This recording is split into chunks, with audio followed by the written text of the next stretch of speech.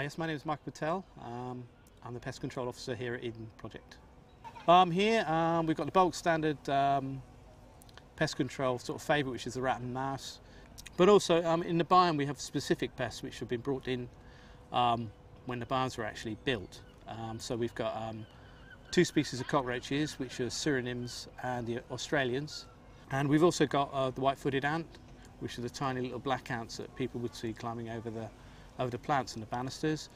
But we actually do need the cockroaches in the soil, and also some of the Australians, which tend to eat more foliage, just to dispose of the dead leaves and also to keep the soil turning over. So they aerate the soil. They do some good, but our main problem is if they come into the cafes.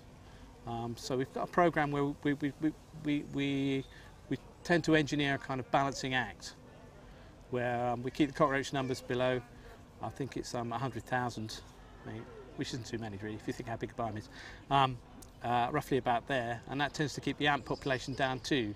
So we can limit the number of ants by limiting the number of cockroaches, or so the theory goes.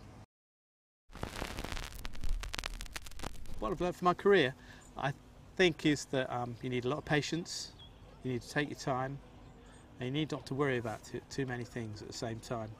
My aims at the moment, I'm really content where I am, so I haven't really got any plans to move upward up the ladder or sideways to anywhere else.